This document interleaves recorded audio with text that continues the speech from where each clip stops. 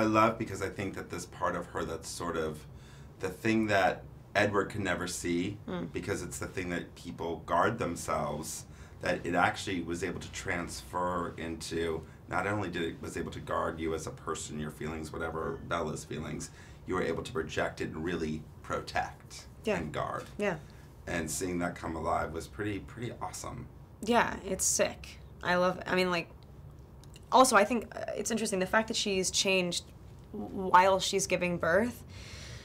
She's a leader of that family. I mean, she'll be a mother forever. Do you know what I mean? Even if her daughter grows up and whatever, there is that innate caretaking aspect to her. And also, you need to be a bit crazy to be in that position as well. To be like, no, I think everything's gonna be okay. You just have to trust it. She's always given so much stock to her feelings, and even if they seem a little crazy in the moment, at the end of the day, I think she can stand up and go, I told you all, follow me. So it's really satisfying. Do you have a favorite moment or scene that you finally got to play out in this last movie?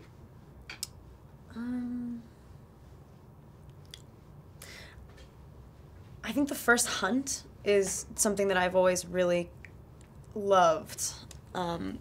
Just to see, kind of like you're kind of playing a bit of a baby again, and just like taking so much in a matter of a split second. And I didn't really get to jump off a waterfall. I didn't really get to tackle a mountain lion. It was just a big tube of foam, which was just as satisfying to take down, to be honest. But yeah, it was fun. I think probably the first hunt. I think. It was difficult. That one's a really hard thing to pull off because it's so, I mean, it's so extreme. But I feel like I got to taste what that would kind of feel like.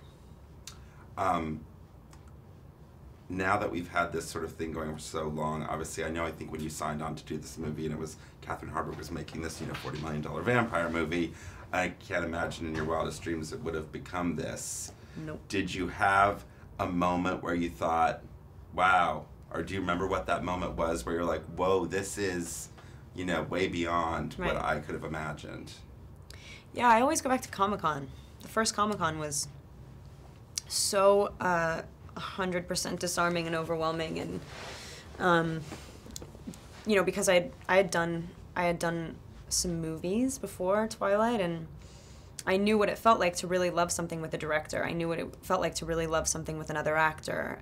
Like, you make something together, you're both really moved by it. It's the most amazing feeling. It's, if you can like something together or hate something together or find something funny together, it's suddenly 100 times more, rather than just having that experience on your own. And so when we sat, all of us together, in front of 6,000 people or something like that, that energy is the most, I mean, I knew that this was not, I knew it was going to get bigger. I was like, this isn't going to just stop.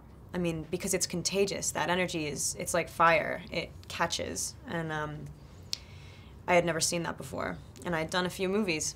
So probably Comic-Con.